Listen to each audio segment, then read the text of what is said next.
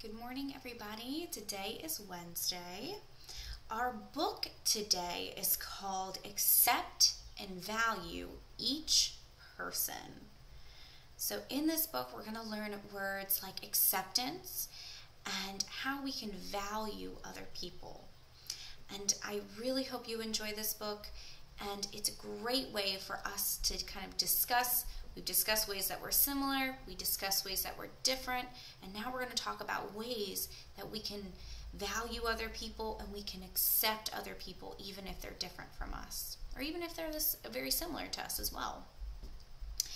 And then the question I want you to think about is, do you think it would be fun if every single friend at our school or every single friend that you've met and was exactly the same?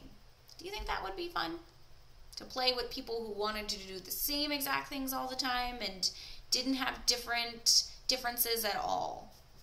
And then also I want you to ask yourself, what do you like about your friends' differences? Maybe you really enjoy the way our friends are different and that we each have something unique that we bring to our classroom and into our school.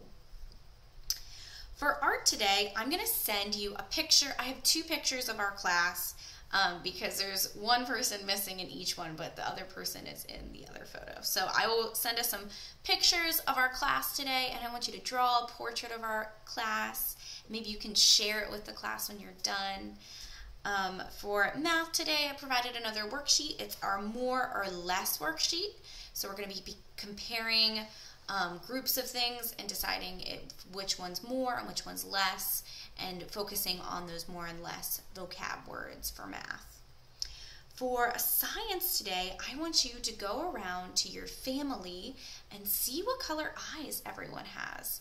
Does everyone in your family have the same color eyes? Maybe some people have different color eyes, and then you can kind of graph and make a chart and see who has what color eyes and how many people in your family have those color eyes.